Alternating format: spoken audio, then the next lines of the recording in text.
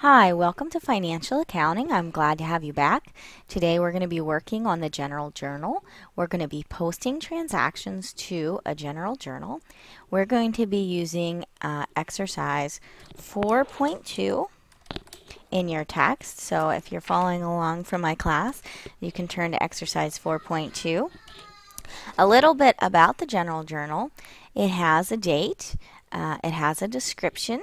The description is where you put information about the transactions, the account names, and also source documents. So the source documents would go here, and a source document is where you're getting your information from. Something like an invoice or a check number or a credit memo, and that would go there along with a good description. You always want to input a good description in there because after you post a lot of transactions and you go for several months, you may not remember what happened. Someone might ask you a question. If you have a good description, you'll be able to answer them quickly. Next, we have the post reference column. The post reference column is used when you're posting to a general ledger. We will not be posting to a general ledger in this section, but we will in our next screencast. So whenever you're not posting to the general ledger, you want to make sure that this area remains blank. You do not want to put in a posting reference if you've not posted yet. And then we have our debits and our credits. That should look familiar to you. And what we'll do is we'll debit the account if we need a debit and credit the account if we need a credit. So if we have cash and it's increasing, we'll debit it here. If we have cash and it's decreasing, we will credit it here. Some things stay the same. You always need your debits and credits to be equal, and you'll always have two accounts. So it's similar to a T account, but it's not as spread out. So we'll get started on our general journal. I'm just going to delete source documents so we can start.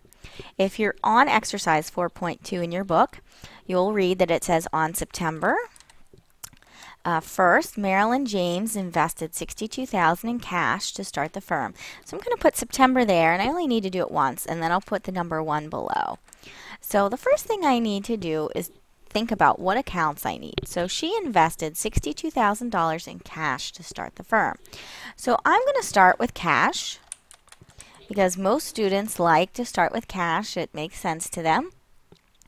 And I'm going to go ahead and make all of these cells be justified that way. So we're going to start with cash.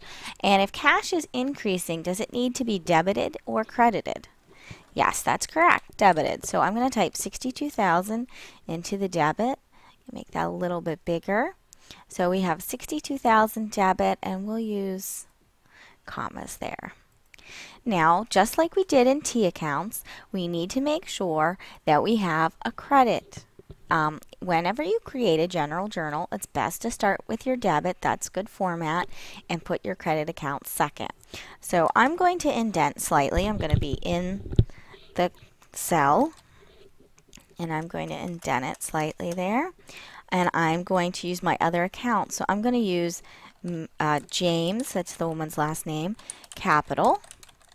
And she is going to have a $62,000 credit to the capital account. Again, let me go ahead and use commas here so it's easier for us to read. Very good.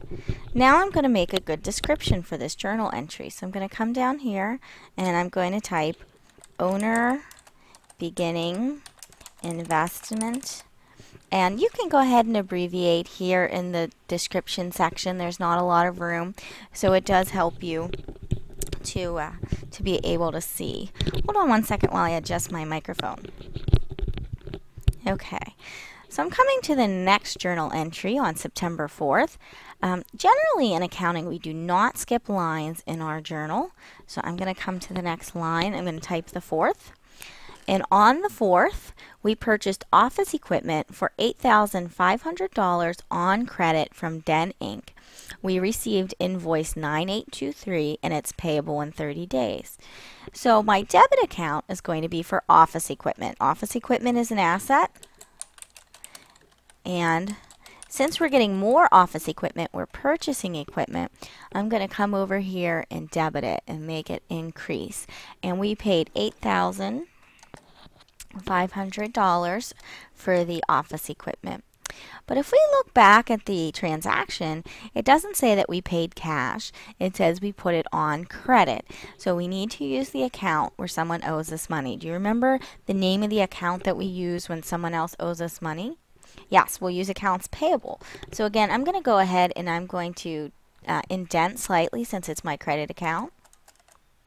And I'm going to type accounts payable. And I'm going to come over here to the credit and I'm going to put in $85,000. And you can see that my debits and credits are equal. And you want to always make sure that your debits and credits are equal. So I'm going to come over to September 16th and it says I purchased an automobile that will be used to visit clients and issued check. So we're looking at September 16th, and we purchased an automobile that will be used to visit clients, issued check 1001 for $22,500 in full payment. So if we think about this, what's happening is we're getting an automobile, and we are paying for it in cash. So if we think about cash, because students like to think about cash first, if you're writing a check, your cash should be going down, so you're crediting cash. Therefore, you're going to debit the automobile. So let's come on over here and type in the 16th and tab over, and we're going to have an automobile. And we're paying $22,500 for the automobile. And we'll come over here, we'll indent, and we'll type cash. We'll credit cash in order to decrease that account for $22,500. And we'll put in a good description. We'll say purchase with check 1001 full payment, so that when we come back we know what's happening with the automobile and how we paid for it. If we go on to September 20th, we purchased supplies for $420. We paid immediately with check 1002. So again, we're going to debit supplies. Oh, I'll be in the right column here. We're going to debit supplies because that is an asset account and it's increasing. So it'll be $420, and we're paying for it immediately, so we're paying for it in cash. And even when you use a check, we consider that to be cash for $420. Again, a good description: payment, check 1002. On September 23rd, we realized that the supplies we purchased on the 20th were damaged, so we're going to return them. So I'm going to put on the 23rd here. And there's going to be a difference. Instead of having more supplies, we're going to actually have less supplies. We're going to need to credit supplies, and they're going to give us our cash back. So our cash is actually going to go up. So I'm going to debit cash for $120, and I'm going to credit supplies for $120. Moving on to September 30th. We issued check 1003 for $5,600 to Den Inc. as payment on account for invoice 9823. So up here we purchased something on account and now we're making a payment. So on the 30th we have to decide what account we want to debit and what account we want to credit. So up here on the 4th we credited accounts payable, and that increased the balance of the account. So now if we want to decrease the balance of accounts payable, we need to debit. So I'm going to type accounts payable, and I'm going to type in a debit, and we made a payment of $5,600.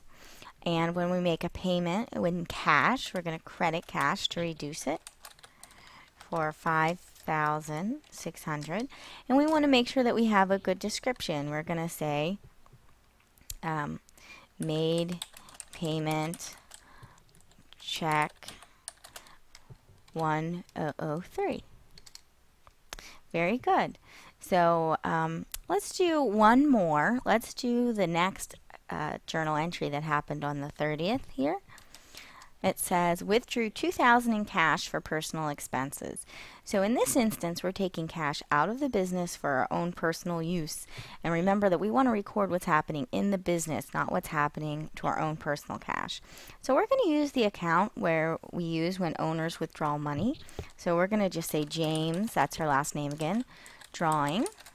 And I'm going to debit that account for $2,000. Now remember that drawing is a special account. It is an owner's equity account, but it's a contra equity account, so it acts more like an expense and it has a normal debit balance. And of course, whenever we're taking cash out of the business, we're going to credit cash for $2,000. Very good. Well, I would like to thank you for coming and doing some general journal entries with me. I'm not going to finish exercise 4.2 because hopefully it's making sense to you how to use the journal and you know the debits and credits from our work in Chapter 3 with the T account. Of course, if you have any questions or you want to see the remaining problems, just go ahead and send me an email and I'll get right back to you. Thanks, and I look forward to seeing you for the next video where we work on posting from this journal to the ledger. Thanks.